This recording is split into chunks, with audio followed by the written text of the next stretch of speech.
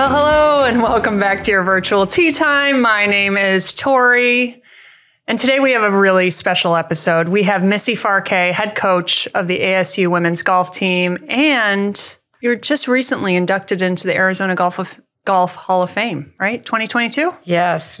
I don't feel that I'm that old to be in a Hall of Fame yet, but it was very honored to be inducted into. I mean, this is my life. I'm born and raised in Phoenix, in Arizona, and Arizona golf is in my blood. So it makes absolute sense. So congratulations on that, and I'm honored that you're here today. We have a lot to get into. We also have Tara Bateman joining us today. Hi, Tara. Hello, Tori. You have been really busy. Yeah. So tell us, because I feel like, God, we started talking on the podcast almost 2 years ago, really, could be over 2 years ago. And we were talking about, you used to caddy. It was, an earlier chapter in your life, but You've opened up that chapter again. I did. So I went down to Florida, Bradenton Country Club. Thanks for the yardage book previously. And I went and caddied for Brittany Linscomb. Her and I caddied for her back in 2009 and helped her win her first major at the Kraft Nabisco. So it was funny to be out there. There was lots of kids and caddies I do not know. There was still people out there that I was like, oh, wow, you're still out here. And then it was fun to walk the bag and be inside the ropes again and just kind of see what they do. The young kids coming up, man, I thought Brittany could hit it far. These kids that we played with could smoke her on drives. I was like, you used to be the long ball hitter. She's like, kids make me hit it shorter. I was like, I don't know. These girls can hit it far. Missy, you probably know. You see it every day. I see it every day and what's next to come out on tour. And it's amazing. I mean, they are all athletes. Yeah. And everybody's training and everybody's doing everything they can possibly do. And the equipment, we spend a lot of time in equipment and the athletic component, the strength and conditioning component, the recovery component. What I do now compared to what we even did 10 years ago, and the things equipment I travel with for rest and recovery. And, we don't miss a date in the gym. My strength coach is level 3 TPI certified, and that's a big thing for me. I'm very, very into that. And I love the science of what Dr. Rose and Dave Phillips have done. And I believe in that strongly. And sometimes my longest hitter might be the tiniest person on my team, which drives everybody a little bit crazy, but she's smokes it. And so it's a lot of fun to watch that and to see, because they are. I know, I have this great relationship with my alums on tour from ASU, and, their worlds get to intersect a fair amount. And, they're like, I'm training the one to come out and try to beat you. So it's fascinating to watch, and it's really an exciting time for women's golf. Yeah, for sure. But so kind of circle back. It was funny not being out there. There was people I didn't know. I got excited because we played one of our practice rounds with a girl that just came out of Baylor. So I was like, I went to Baylor and played golf like 95 years ago. And then also one of the girls that we played with the first day, she was a Xavier grad. So I was like, you had Sisterland? Do you still have your uniform? I still have mine. So it was funny just like how golf takes you. I've been away from it for so long, but it can always find that connection with somebody that you play with. So it was fun to play with a Baylor girl. It was fun to play with a girl that had gone through Sisterland and off to college, and now she's on the tour. So I don't know, crazy how worlds collide. Yeah. And let's get real. So Tara and I played a partner tournament together about 1 month ago, and she walked both rounds. And she was telling me, I got to prepare. I got to carry the bag at the end of the month. And so that I've been fixated on that. Like, how is she doing? How is her body doing while she's carrying the bag? Because that's a lot. So it was, yeah. So how'd you feel? Overall, I felt okay. I was not as sore as I thought, but I think it helped. We only played Monday. I got to ride in a cart, so I was a lazy caddy. Mm-hmm. Tuesday, we only played 9 holes. Wednesday, we only played 9 holes. So Thursday was the first 18-hole day. Bradenton Country Club does not really have very many hills, thank goodness. No, it's flat as a pancake. But my ankle held up the last 2 days. I wore my bigger ankle brace after. And then my back, for the most part, held up. Still going to go get some injections later this month again. But no, it's all good. It's funny. The biggest thing for me is I had the biggest bruise on my elbow. And I was like, what is this from? And it's the metal, where the metal connects to the strap on the bag. I kept hitting it. And I was like, wow, that's not where I thought I'd be the most injured. Was my elbow was like yellow for a couple of days. So, but did you love it again? Or I did. Like, I did. Yeah. So I've told her I'll caddy for her out at Seville here in Phoenix, which is funny because when I Googled Seville, it said permanently closed, but I'm pretty sure Seville's open since they're going to host the LPGA tournament. Yeah. And then we'll see after that. So job market, I'm still trying to find a job, but if not, I'll caddy for her as long as I can. So she wants me to caddy all year. I'm like, I don't know, Britt, but she's a good girl. We've both grown a lot. I felt like we meshed for the most part on the course. So it was fun. So I appreciate the opportunity from her. Yeah, that is a lot of fun. And I like watching it along the way. So yeah, you'll continue to share your journey with us. Yep. So Missy, so many questions. So I did not play a college sport. I barely went to college. So I don't have a lot of insight. So for me, I am asking questions that are just, might seem basic, but I just don't know what it's all about. Sure, so let's start with, why don't you give us a kind of a background of your career? Because you were you were born and raised in Arizona. You were a Sun Devil, and then you grew from assistant coach to head coach. So give us the rundown on. Well, I can tell you 100% coaching was never the plan. Never did I imagine that I was going to coach. It was just, and ironically, I look back now and I had two of the most iconic coaches in women's golf, Sister Lynn Windsor at Xavier College Prep and Linda Volstead at ASU. And so it makes a lot of sense now to everyone. But my journey was to follow my sister on tour. And everything I did from the time I was 7 years old was to follow Heather. And Heather was quite a prodigy, was, I think, won her first state title at 12, played in the LPGA in Sun City at 13, and won her first USGA title at 16. And so my journey was to try to keep up. And everybody in my world, it was like, when did you win your USGA title? And I was like, I have a silver runner-up medal. Is that good enough? And, I grew up in this generation of junior golfers in Phoenix we were all different ages. We were all good friends. We all supported each other. Nobody belonged to a country club. We were a little bit of just a different group. And we started at Papago. And again, coaching was never the plan, and just kept on following Heather, followed her to Xavier, followed her to ASU. And that was really what my goal was, to just try to be, I was always just trying to keep up and be a part of the conversation. And everything turned on a dime when Heather was diagnosed with cancer before my senior year at ASU. She was 24, I was 21, and life literally has never been the same since that exact moment. Then at that time in school, trying to figure out my life, and then Heather's getting treatment in California at Cedars-Sinai, and I think she was treated in 4 different states. The treatment has come a long ways since then. And it was very, very difficult. And it was really cool that she was in between treatment and got to be with our team when we won our first national title in 1990. But still, I was going to play. I kept trying to play. I turned pro. I suffered through Q school, as I tell my players. I was a tortured golf pro. And Heather's journey was just off and on, and really, really tough. And my heart just wasn't in it. So I got a job as a club pro out at Orange Tree, and I was an apprentice in the Southwest section. And so I've kind of been on all different sides of it.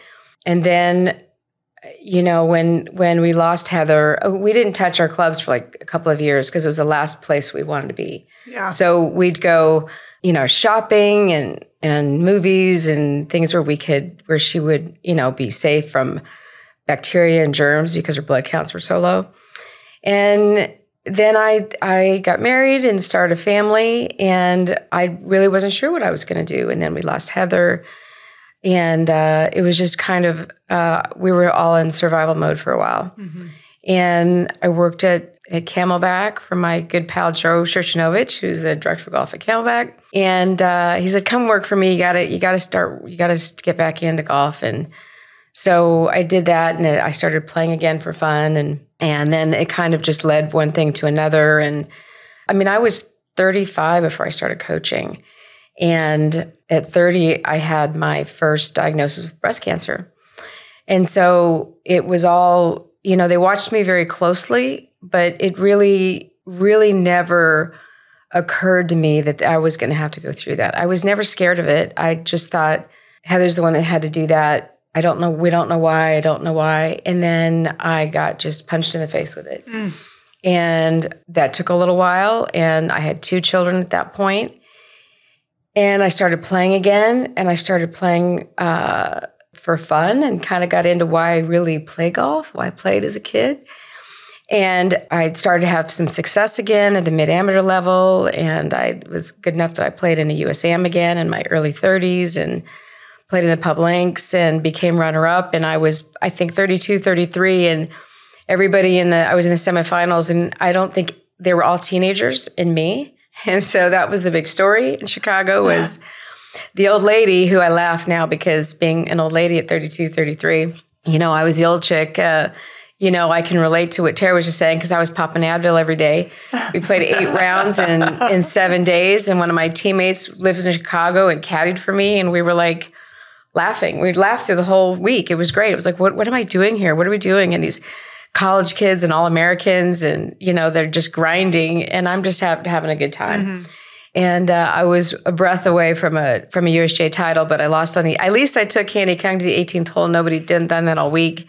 She was a star at USC at the time. And I really didn't know who was in college at the time or anything because I was just... You're separated from I was separated from it, except for my buddies that were playing professionally and Heather's friends that were still out on tour. And the college game I didn't really know a lot about. And so it was smart because I really didn't know. I knew what schools they were playing at, but I didn't know enough about their games. So I knew that they were quite good, but I was like, yeah, whatever, we'll just go play. And I kept surprising people because they couldn't believe that some old chick that hadn't played in a while, breast cancer survivor, that could even possibly be in the semifinals. And I just remember being on the first tee for the final match, and Candy Kung and who went on to be a very good tour player, and her father's caddying, and let's just say he was very intense.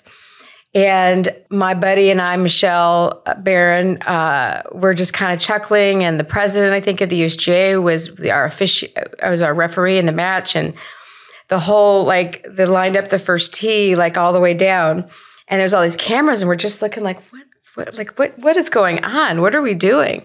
So we just laughed our way through it, which probably really upset Candy Kung's father because, that was my way to relax. And he was so, intense that, mm-hmm. It almost made me laugh more because I thought I can't function like that.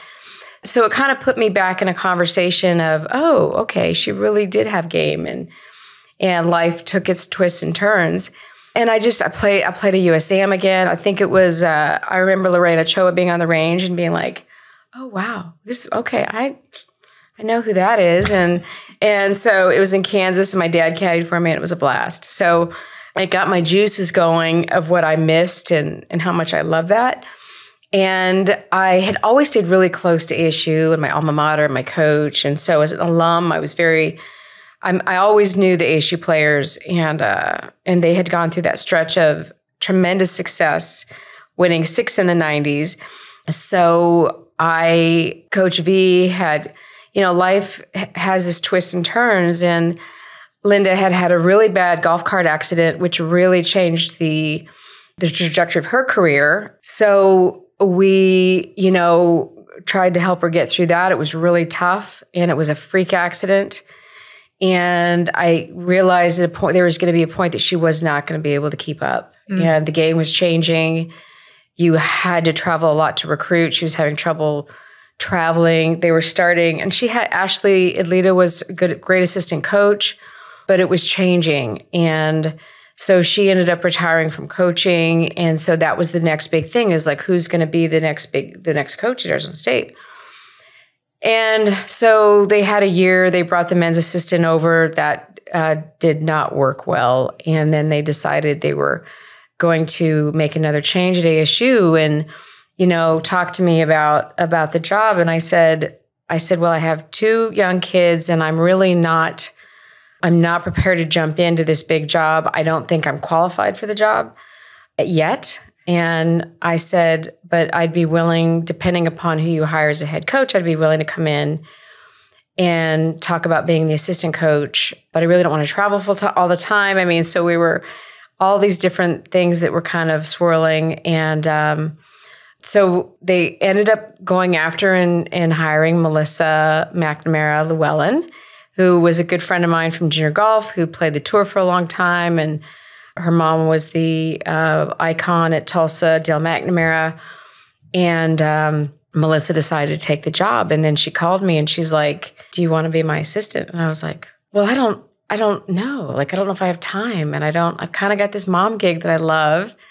And I'm kind of enjoying playing golf, but I really kind of needed to work again. So all these different things. And she's like, well, we'll make it work. We'll make it work with your family. And we'll make it work. So I decided to take the job on, and with the help of my parents being amazing and helping take care of my kids. And I was hooked pretty early on. I was hooked pretty early on. And I was like, okay, I could have a great impact here. I might, who knows where this will go? I'll be the assistant forever. Melissa's great. Melissa loves it. She was just getting married, didn't have kids. And we really kind of just fit. And so Melissa didn't know Phoenix with I had grown up with all of the club pros and in the landscape and what golf was like in this community. Mm-hmm. And she was brand new to it. So I was able to, everyone around here that's lived here at all, known me since I was, 8 years old. Whether I like that or not, it's a very small world. And so your reputation precedes you for better or worse. And so we had a lot of fun. We laughed a lot, and we walked into a team that was very divided. And we both looked at each other like, what have we signed on for? What are we doing? And we were ranked, I think, like 50th at the time. And for both of us, because Melissa was a national champion at Tulsa, I was a national champion at ASU. And that was not okay for either of us. And we were like, okay, how are we going to do this? How are we going to pull this team up? How are we going to rebuild? And it was a huge job, but we took it on as a big challenge, and with both of our personalities. And so we just dug in and started getting a lot of different, I believe highly in mentors. And we reached out, and obviously we would talk to Coach V, and we would talk to Lynn and Pia, our great friends and mentors, and Dr. Debbie Cruz, and everybody. How do we get this team from hating each other? And how do we move them into a space and develop them to where we can get them into a, let's crack the top 20. Yeah. And somehow we got them to the national championship, which was the top 24, and we shocked everybody because everybody's like, wait a minute. We thought ASU was over. We were happy to, that we didn't have to compete against ASU. And we're like, no. Don't underestimate us. And from that moment on, we just went and took off. And I ended up having another baby, which I was not planning on. And my doctor at the time was like, I'm not sure I've ever had a post-breast cancer pregnant patient, but we'll give this a go. And so my wonderful third child. And I've raised my kids they're massive sports fans, 3 sons, and we still go to every football game that I'm in town for, and every basketball game. And now we go to hockey games, which is our new love at ASU, which is phenomenal. And I'm like, that is the best ticket in town. I go to an ASU hockey game. That is so much fun. We have a new arena. And so we've just kind of immersed in this sports environment. And then it twists and turns. I really thought Melissa would never leave. I always put my mentally, I was like, if it ever opens, it's going to be mine. But I'm perfectly content in raising my kids and that being my first job. And Melissa would go off to Europe every summer with her husband and recruit. And I didn't have to do that. And I could be there most of the time for my kids. And then the job opened and Melissa decided to switch her life, and she and her husband moved to Auburn. And I was like, well, do I want this? Do I want this responsibility? And this, because Melissa and I had won conference championships together. We'd won a national champ. We put another national championship on the wall together. I had gotten through another bout of breast cancer at that time where I was in chemo for 18 months, and that was a lot harder. And chemo is a little bit of a different animal. So I decided to go for it with the support of my sons. And I'm a single mom at that time, and with the support of my parents. And then I'm just like, okay, let's figure it out. Because I've always enjoyed it, the journey. And I often say to myself, I get paid way too much to do what I get to do.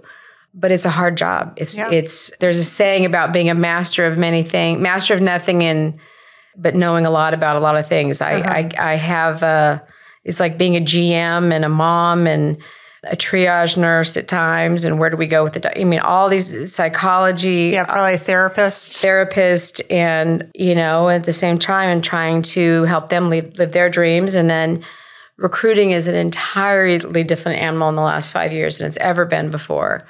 So here I sit, and we pulled off another win that no one was quite expecting. And Michelle Estel was my assistant for 7 years, which was a lot of fun, and was a teammate at ASU.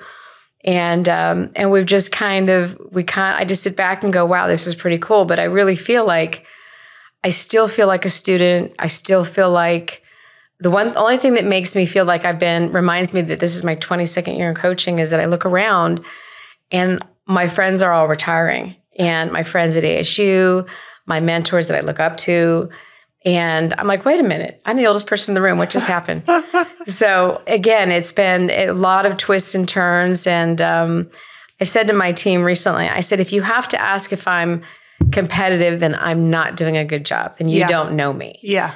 And so it's, that's it in a very long nutshell of how I got here. But it's not like I said, it was not something I ever was like, oh, I want to be a coach one day.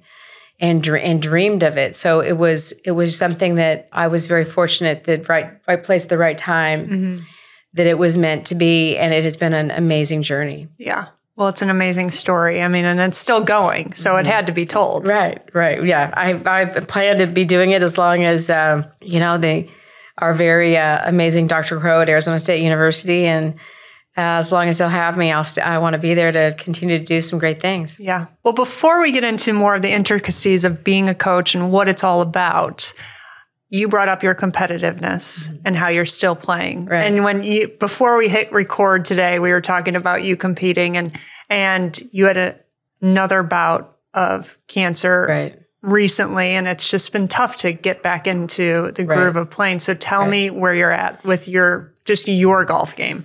I decided it was one of my things. I think that competitiveness also helps with my health, and that it gives me goals and gives me something to work towards. And so I decided that the U.S. Senior Women's Amateur was played last fall at Troon Country Club, and that was my big goal.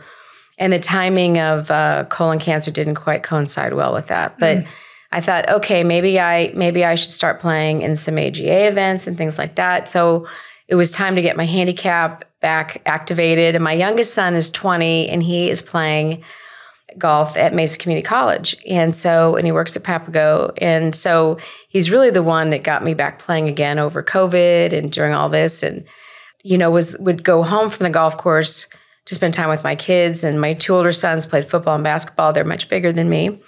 And they're big guys. And my youngest was my golfer. And so for a Sunday afternoon, we'd go play, we'd go practice. And so he's like, okay, you need to get your handicap going again. And so this is how long it's been since my handicap was active. I activated it, and it was plus 2.3. And I was like, okay, well, that's not accurate. And that is not accurate. And I need to start posting some scores to get that where it's even remotely accurate. Self-cap is right. And so I've started. I haven't competed again, but that is my goal. That's kind of what fuels me when I get upset with myself. And I threatened. We went and played on my birthday last August with my three sons, and I threatened to quit after that. And they were like, "Oh, come on." stop. And I'm like, oh, I'm having to coach myself because I'm angry and I'm doing everything that I coach my players not to do. And I've like, so now my sons are coaching me like, okay, we've heard you say these things for all these years and you have got to, I'm like, okay. So it requires a lot of, for me, because of, I've had probably 15 surgeries. So for me, really, a lot of it is I've got to get stronger again, and I've got to do a lot of mobility work and things like that. So when I do that, and my oldest son, ironically, is a sports trainer and specializes in golf. And so he's learned when to push and when to back off a little bit, because he'll be like, Mom, have you worked out this week?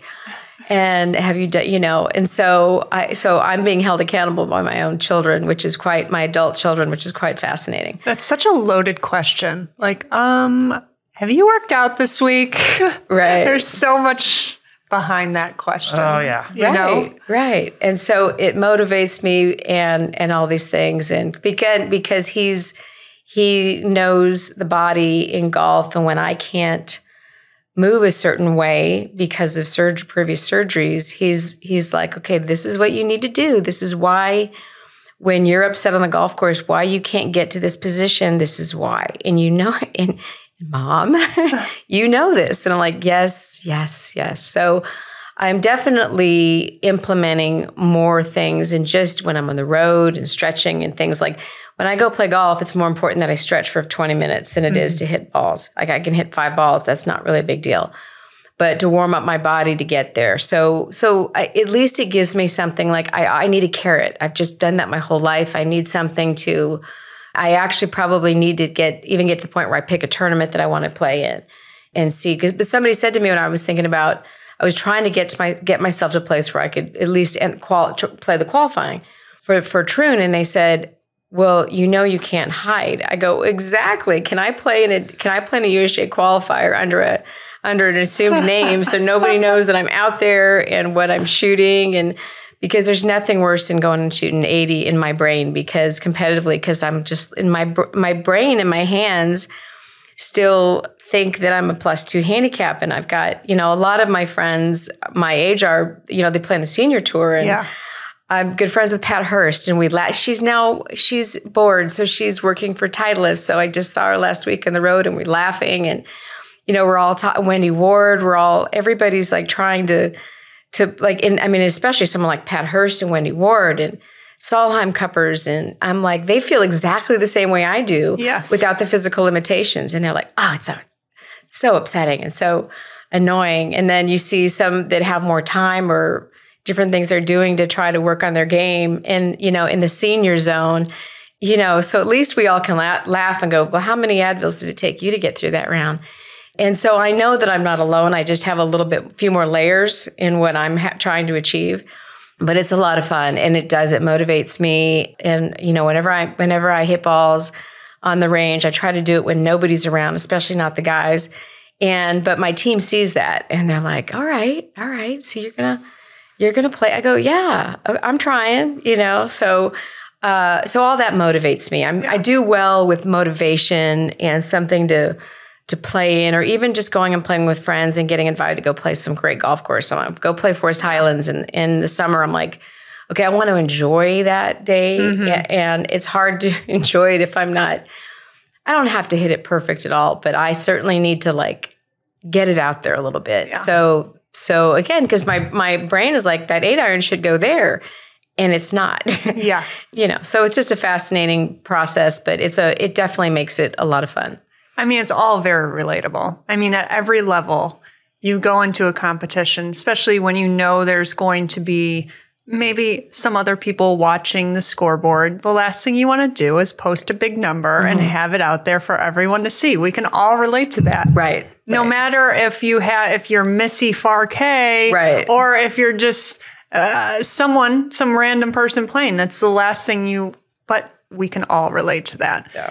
So let's get into recruiting, because you mentioned how it's changed. So Tara, what was your experience getting recruited? And then maybe you can let us know how it is now. Yeah, back in the late 90s, we're going back a few years. It was the Ping College book. Do you remember? I don't even know if they still have it. They don't have the book, but they have. I'm sure it's online now, right? Yeah. It's all online. So you had to, your local junior golf association would have it, or you could write into Ping and they would send you this book, and it had every college coach and every college that offered golf, I think. And so I went through there and I was supposed to send videos. We were not tech savvy or didn't have a lot of videos, and I didn't like any of the videos I had of myself. So I never sent a video into a coach and be like, here, look at my golf swing. I played in Junior Golf Association of Arizona tournaments, and then was told you should probably start playing in Arizona or AJGA, American Junior Golf Association tournaments to get some notoriety. So I started playing in those, and then coaches would talk to my parents outside the ropes, would she be interested? And then the recruiting door opened and coaches would call the house on a certain day or whatever, and you would talk and they would get to know you and maybe do kind of an informal conversation at a tournament. I remember talking to a couple coaches at Junior World. Do you remember what year you were in school when you were able to have those conversations? I can't remember. I think it was between the summer between your junior and senior year, because I was already signed by my senior year. Right. So I think it was the summer between my sophomore and junior years when that recruiting door opened. And then you got so many, I think I got 5 visits. And then I had informal visits. Like I didn't waste a visit at ASU because I lived in town. So it was an informal. And then I did it dumbly, and I did 4 weeks every weekend for 4 weeks in a row. I went on a recruiting visit. And then I left the big one that I wanted to go to the most at the very end. And then I never went on it, and I should have gone on it just to go, but it's okay.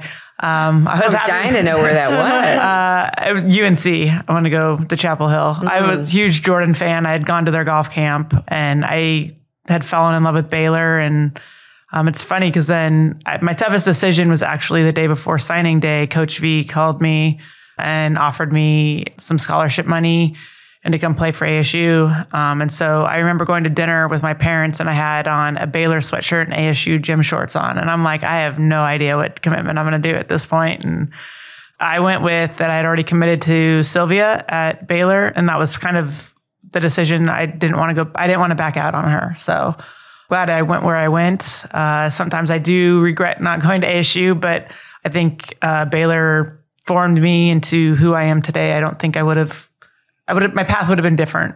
Mm-hmm. Different choices, whatever. But it's funny. My parents went to ASU. My dad played on the golf team at ASU back in the day. And I still carry an ASU golf backpack everywhere I go. And people are like, do you play for ASU? I'm like, no. All I can say is I got a supply chain certification from there. So. But I'll support ASU except for when they're playing Baylor. So,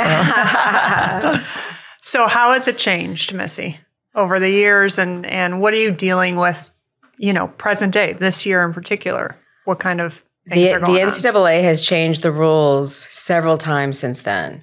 And one of the things they did, which I think really hurts junior golfers, that I'm not allowed to even speak to a junior golfer, or they can't call me. It used to be they could call you anytime, you just couldn't call them. Well, that stopped. You can't have any communication. All you can do is watch them. Mm-hmm. And even then you're limited if you go in the wintertime, so many evaluations and contacts. So after June 15th, after their sophomore year, is when we can have our first conversations. Most of the top juniors will be committed by the fall of their junior year. And I'm already done currently with 2025. I can start talking to the class of 2026 this June 15th. I have my list already in place and who I'm planning to contact in June. Mm-hmm. And again, my recruiting board shows 26, 27, and 28. Which means I'm watching sophomores, freshmen, and 8th graders. Wow. And not everybody, there's a certain percentage of us that are at that space, and not everybody's at that space. And so I think that's kind of the hard part, is that the timing of everything. The best way to do it is to not panic, for junior golfers. And I think that's the hard part. And sometimes they feel they've got to say yes to their first offer because that offer might go away. And there's a lot of different things. And then there's the intersection with the transfer portal, where I feel junior golfers feel that if it doesn't work out, I'll just transfer. And I don't think they understand how difficult that is to transfer to a different state, a different coach, different teammates. Now, a lot of people have done it, and it seems to be working out. We'll see. I think we're so early in it that I think it's going to take a couple more years for people to finally, for these young women to say, I transferred, I played okay, but it was really hard. And I don't think I'd do it again. I think we're so early in it. And what happens with the transfer portal is that I often see, like, there's so many great young women out there playing, but I can only have so many at ASU.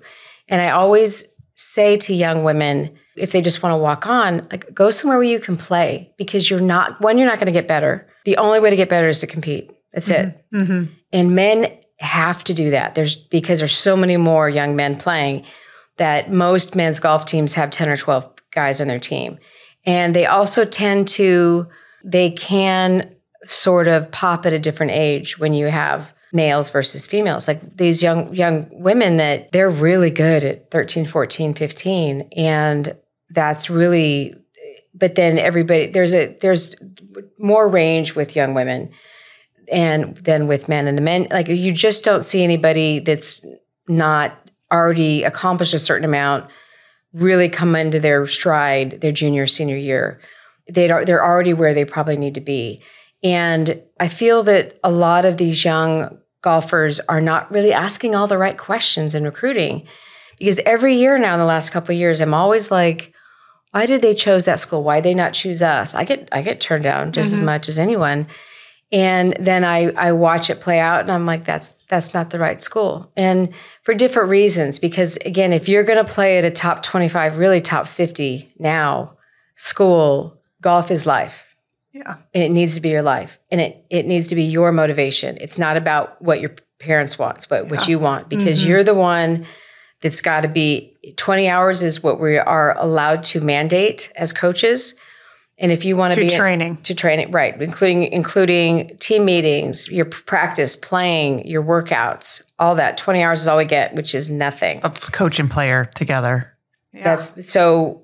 And we have it. Nothing. We have it all mandated. And so, I mean, in my day, did you have 20 hours? We had so many hours, but I thought our workout was separate than our playing. But I know we practiced 5 days a week, about 2 hours. So and then we had workout 3 times a week. So I don't know. There was some sort of hours that we could only do, but kind of going backwards to what you're saying, like, you have to live and eat and breathe golf. Like, you don't get an off season. You stop in November and you're back at the end of January. And basically you have time to do your finals and get your syllabuses for your next class. And you are back traveling and practicing and playing. Like, That's something that was a big shock to me. And like, having athletes as friends are like, don't you have an off season? I was like, no, like, the time you hit campus, you're playing in your first tournament 2 weeks later. Right. And then you go until basically Thanksgiving. Right before Thanksgiving, I think we ended. And then, so you have Thanksgiving break, finals, you go home for Christmas, you come back in January, and we're starting practice in February 1st or whatever it was. So it's golf like 100% of the time. Right. And it's your job. Like, that was a big thing for my parents, was like, and student athletes, and something I praise all the women's golf teams that I follow on Instagram or whatever. The athletes that play golf are intelligent. They're all on the, rank some of the highest in all their schools for GPAs and stuff like that. And so you're not only dealing with, golf, you're dealing with your academics, and you're traveling, 3-4 day tournaments. I know when I did it, we had 2-day tournaments where it was 36, 18, so we could get more playing days in. Right. And you're traveling, and I couldn't miss a class because most classes you could only miss 10 or 11 classes, and then they automatically fail you. And we were always pushing that limit with leaving for golf. Right. It's definitely, there's some ups and downs. Like, I think that there's a lot more you can do online now, which is amazing. But at the same time, there's a lot more you can do online, which means if you have a test schedule and the window is open on Monday and we're playing on Monday and that test needs to be completed by midnight, then they've got to get back after dinner and take the test. Whereas we never had to do that. I never had to do that. No. And you'd come home and you'd catch up. And I think that's the thing, is that you really have to look yourself in the mirror and say, this is what I want. I want to make my team better, because I tell my team this all the time. I'm like, I'm recruiting someone that's gonna try to bump you from your spot in the lineup. Because I'm always pushing you to get better, because you say you want to play on tour. You say you want to do all this. You want to be an All-American. You want to go play at Augusta National Women's Amateur. This is what it takes. There's no secret. There's no shortcut. It takes what it takes. It's my favorite Nick Saban quote. It's in our locker room. It takes what it takes. And it might take somebody less. I mean, I love telling the story of my dear friend, Amy Furth, who now works for the Arizona Golf Association. I'm going to call her out. We were together for 4 years at ASU. She was an All-American, 2 USGA titles, and I don't know how long she was on tour, maybe 13 years. And, you know, Amy in college we didn't, at that time, Coach V there was no limit. And we practiced 6 days a week, period. Like, that was not even up for discussion. And we had practice every Saturday morning, probably to keep us from going out on Friday night. Probably, maybe. The 80s were fun. We had fun. That's a whole nother podcast. So, you know, Amy would be like, you know, la la la, and I'm gonna go take a nap or whatever, and I'd be like, I was the one that had to grind to ensure my third place on the team, because I didn't want to be left at home, and I wanted to be with Amy on the road, and so I had to work harder to get to almost where she was at, but I wasn't quite where she was at. And she learned on tour, she had to really work harder. She's very gifted, one of the best putters I've ever seen. And she had to work a lot harder to do well on tour. But it takes what it takes. What it took for her to be successful in college was not what it took me. And I think that that's a really hard thing to learn. I think that junior golfers don't always have that space. Like we'd get dropped off and we get picked up at dark. Yeah. And then when we got old enough to drive, I was never home before dark, like ever. And so we always had somebody you've got to be comfortable being alone, and you've got to be comfortable practicing on your own. But when you were lucky, you'd have somebody out there putting and chipping with you till dark. And that work ethic was just so instilled in me, because I got to see what it took. And I watched everyone that in my world, my teenage years in the Valley of the Sun, everybody worked really hard. And, you know, back before Carson Golf Course, those were fields where everybody, you know, could shag balls. Man, you learn how to shag balls good when you're hitting wedges, because the dispersion has to be tighter so it doesn't take so long to shag balls. Exactly, yeah. I'm not sure my kids even know what that means to shag balls. They'd be like, what are you talking about? You always had your shag bag in the trunk, and then you had to make sure you had a speaker in the trunk, and then you would put your tunes on, and then you'd come around the corner, you'd hope somebody else was there, and you'd hit your shots out, you know, maybe 150 yards would be the most you'd go, because you'd have to shag, and if you didn't have a range to hit at, or something was going on, and it takes what it takes. And I think that that's a little bit of a space right now where when you get to, I always say this in recruiting talks, but I've done this for the Junior Golf Association. How many of you do your own laundry at 16? And nobody raises their hands. Oh my God, none of my kids do the laundry. But that's because I won't let them. But that's important. Right. But yeah, that's important. Right, though. because it is a skill that needs to be learned. How to do your laundry, how to feed yourself, how to get where you are on time. How to make appointments. How to make appointments, how to get yourself to the doctor, how to tell your coach that you're not feeling well, and then how to, you know, all of these things. And I'm not saying that I haven't helped my sons through college, and 2 of them already graduated from Arizona State. Very proud of that.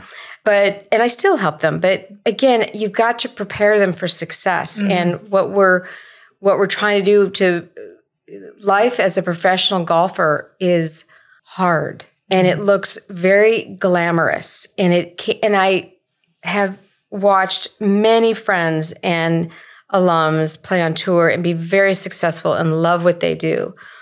But it requires something internally that you cannot get from anybody else. Yeah. that no one can make you do it. And I think that's that space. And however if you're having to make your kid play golf or practice, I said to my son Cam when he started playing golf, I said, I will support you and do anything I can for you, but I will not make you practice. I will not schedule lessons for you. I am not a swing coach. Our volunteer coach is my dear friend, Matt Trimble. And he and I have kind of worked out a good deal because I've said to him, I really try not to interject, but at the same time, we've now gotten to the space where he'll like, can I ask you a question as a coach? So I kind of put my coach hat on. I'm like, okay, my mom hat's on right now. Mm-hmm. You need to work on this or work on that, or whether it's school or whatever. But we kind of have this coach conversation or not coach, and then he'll ask me about different things, and it's worked out pretty good. But I am not a swing coach, and that's been a very good avenue for the two of us for success. But that internal motivation, I think, whether it's and sometimes, being a very proud Xavier grad and knowing Sister Lynn as well as I do, and she's had so many of her girls go on to play Division I, Division II, Division III. To get it right, it's so smart to match the academics with, are you okay practicing 6 days a week? Would you rather only be somewhere where you're going to play 4 days a week and they don't travel as much and you're not really highly encouraged to play all summer? And, that's super important to find that fit. And I think it's probably the hardest thing for junior golfers to really look themselves in the mirror and figure out what they want. Yeah. What do they want? Because I can tell pretty quickly, and sometimes I can't always, in talking to a junior golfer, is this your dream or is this your parents, your dad's dream? And when, I'm always like, I want those letters coming from you.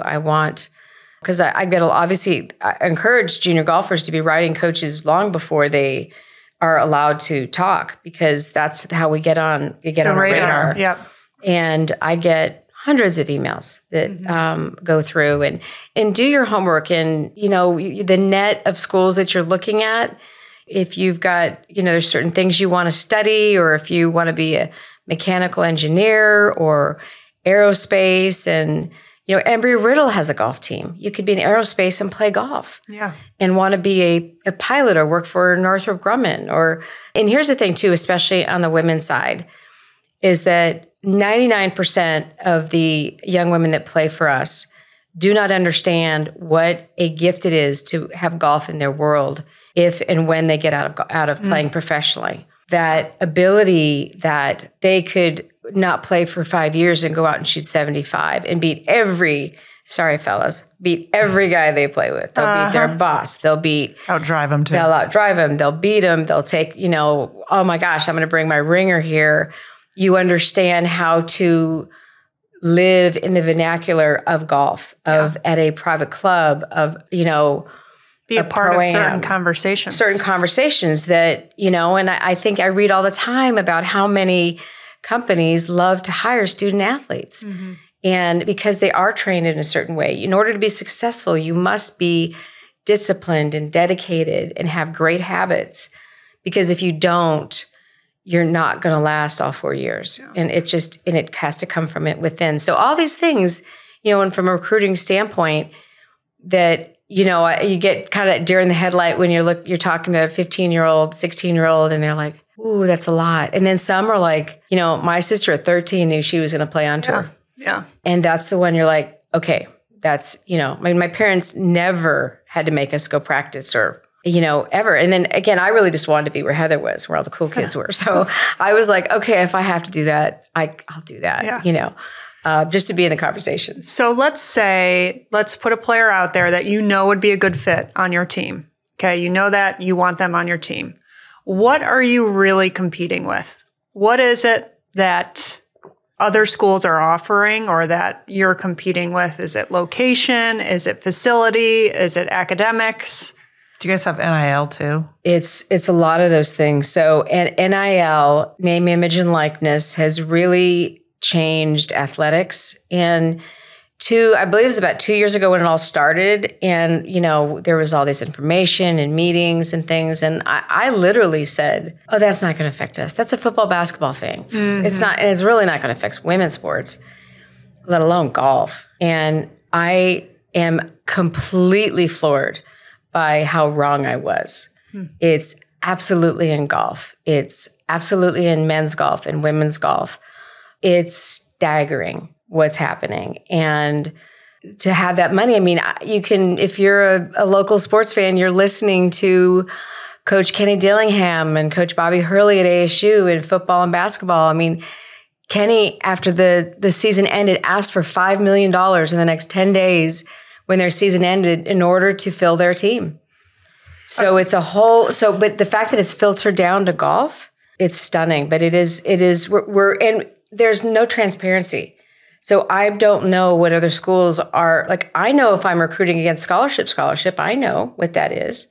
But I don't know what School B is offering this young lady against, and they're not necessarily going to tell me because they don't, so it's this very strange time. I just want to explain to the listener what NIL really is, because it's confusing to me. So can you guys explain it to the listener on what name, image, likeness is and how that affects the athlete and what they're able to do now? Missy probably knows more than me, but a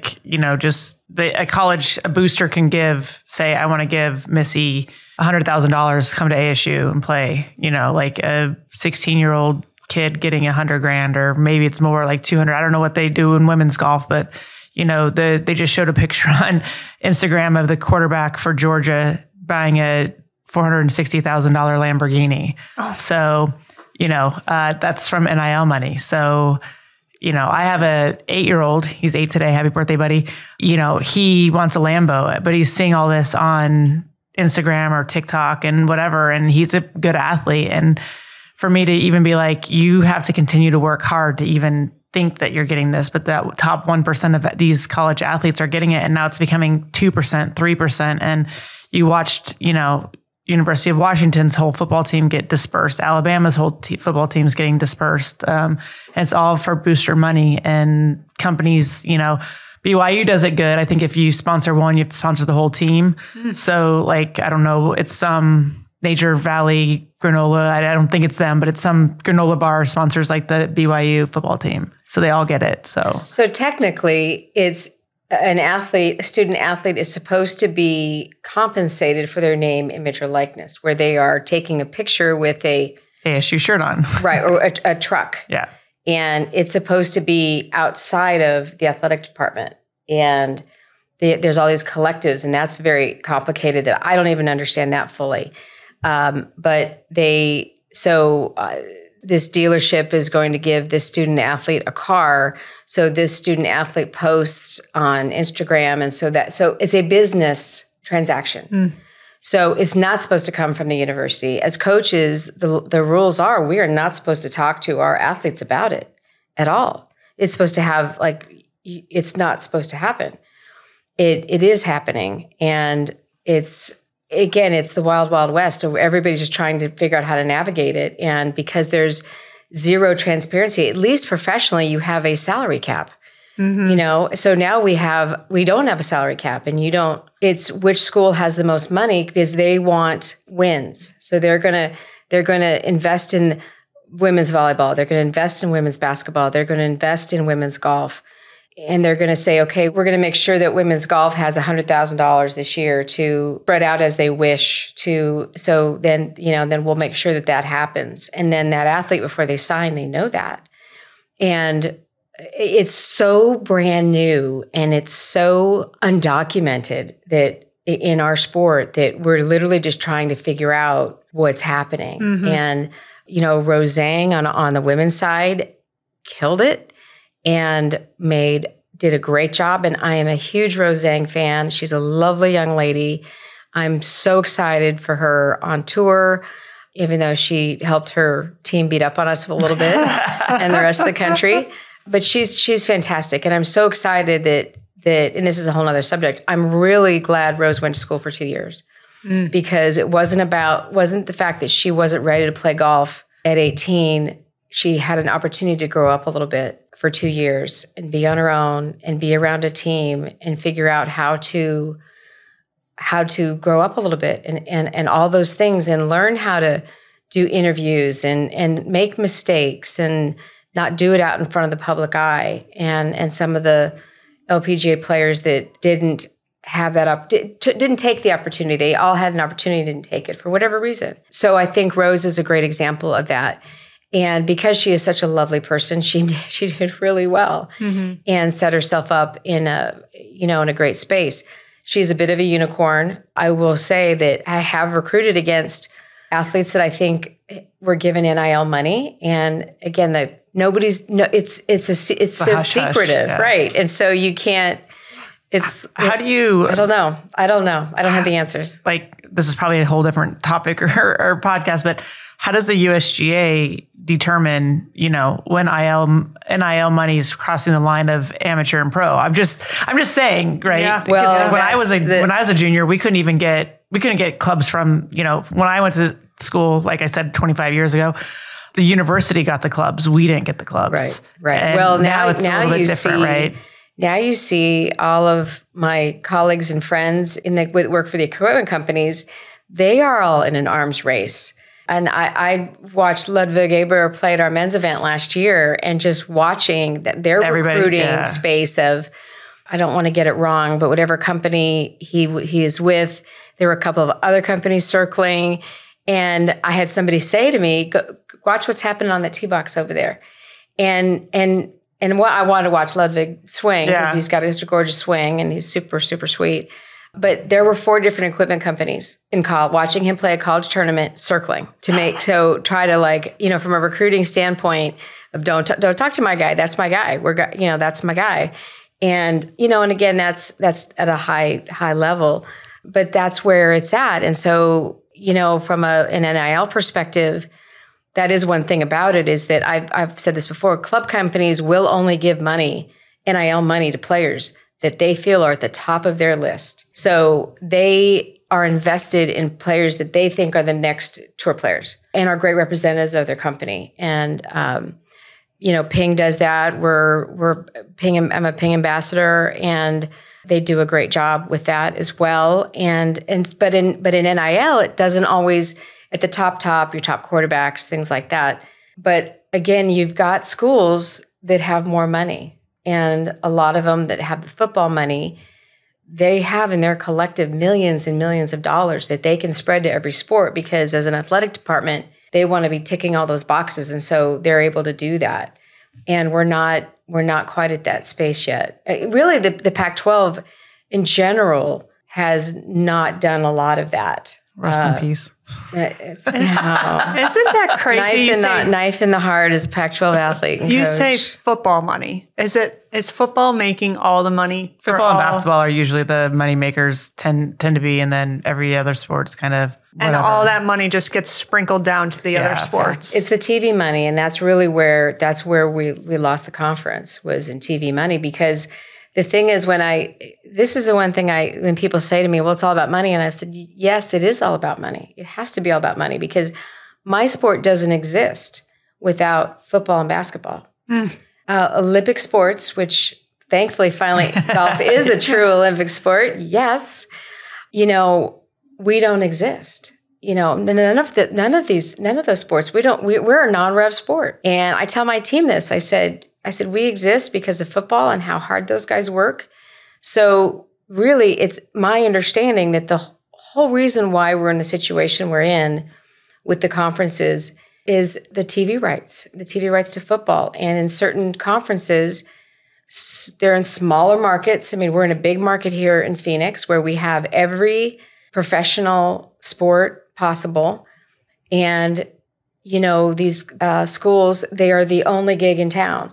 They are the gig where 100,000 people spend the whole day to drive 3 hours to go watch their team play football. Mm-hmm. And that's a wonderful thing to have. How do we keep from cutting sports? How do we keep as many Olympic sports competing? Because we want more student athletes. We want opportunities for young men and women. And, Arizona State is 26 sports. And that budget, that line item is massive. I bet. And how do you do that? And how do you sustain that? And so I think that's the space that we're in when someone kind of offhandedly says it's all about money. And I say, yes, it is all about money.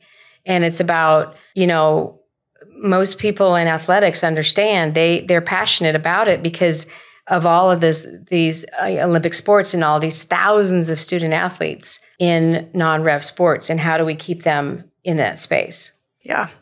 This has become a recruiting show, and I'm okay with it because I'm finding this fascinating. We have to wrap things up, but I know we kind of touched on it earlier, but I have heard another hot topic button word of transfer portal. And that seems like it's in the same space as the NIL, where it's so new and they're kind of figuring out how this is going to serve. But I've heard horror stories about the transfer portal too. So can you explain to the listener what the transfer portal is and why I keep hearing about it too? Because is it a mess in football also? I don't know what the exact genesis of the transfer portal, where it all got started. Probably to give the student athlete the opportunity to not, it used to be very hard to transfer. And you had to have permission, and you couldn't talk to another. If Tara's playing for Baylor and I'm I'm an ASU coach, and I start talking to her about, are you really happy at Baylor? You should, I got a spot next year. Illegal, very illegal, and still illegal, by the way. And now it's called tampering. And now you can put yourself in the transfer portal. You don't need anybody's permission. You can do that, and then you can see what's out there.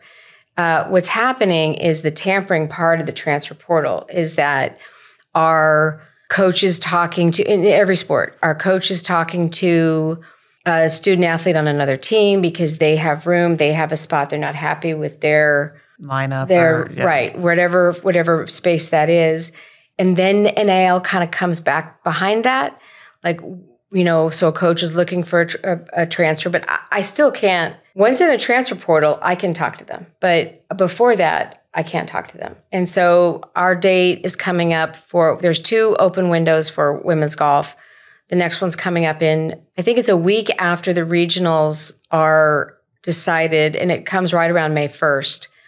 And I promise you, including me, will just be looking, although I've never had any, I've had one person transfer, and that's because she graduated in 4 years and had a COVID year, which is a whole nother story, this is the last year for the COVID year. So she wanted to work on her master's and play a 5th year, and I didn't have any money. So she ended up transferring somewhere where she could has a year of eligibility. She's playing and getting her master's, which is awesome. So she's a Sun Devil through and through. Yeah.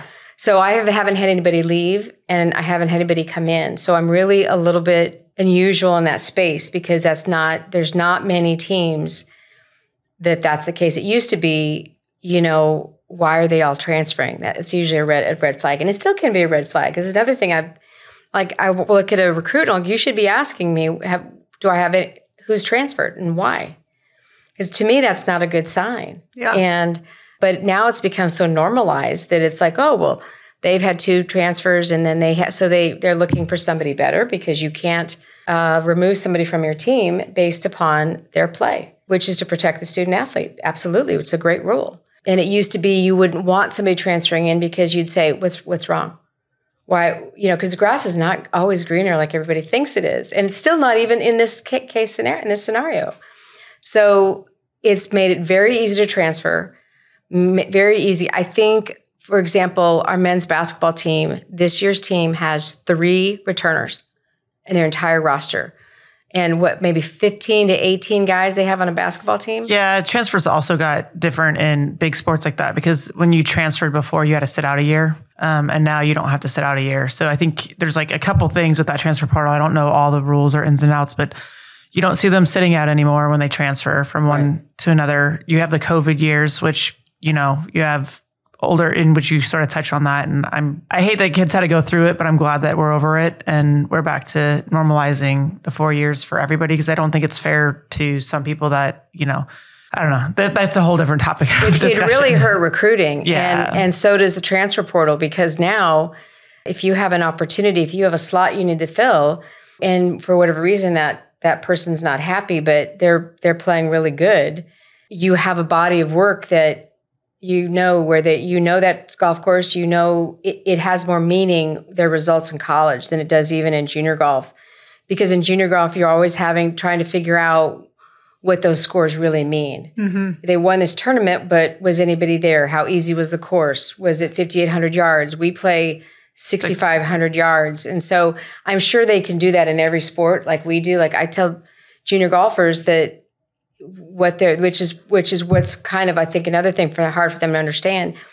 And this is in my brain, and I have a lot of coaches won't say this out loud, but that's typically what they're doing, is that if somebody has a 75 scoring average, I will add 2 to 3 shots to put that into their college, to our schedule, to relate that to where they would be against our team. And that's because of all those factors. And then they also think that their scoring average will continue going down at a certain pace.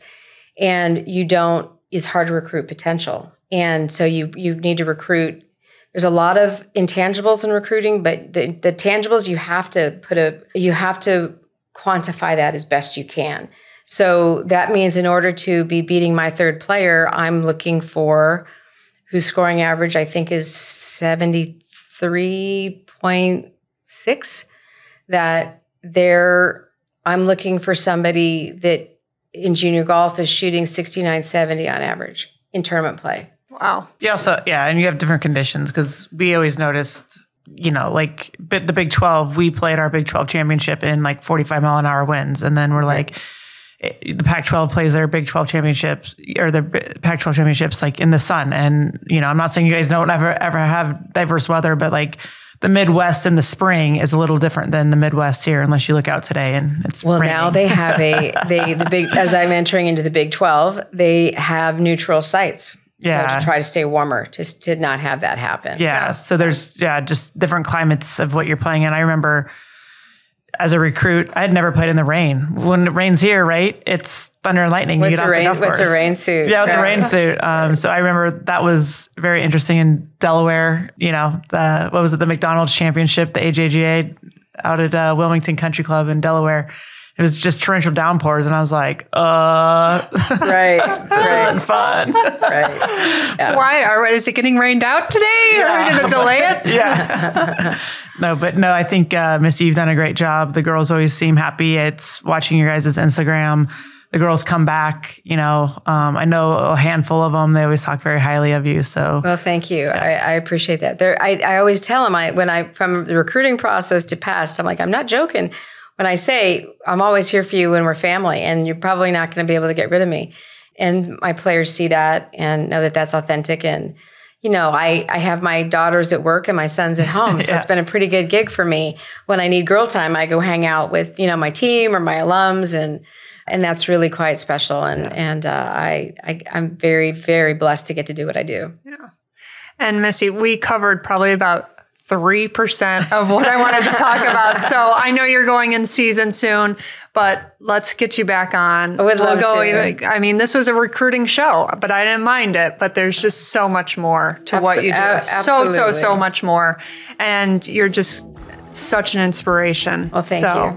Thank you so much for being on. Tara, thanks for coming back. No worries. You will be back on soon, and we'll figure out another time. My for pleasure. You to It's a lot of by. fun. Thanks, Missy. Thanks.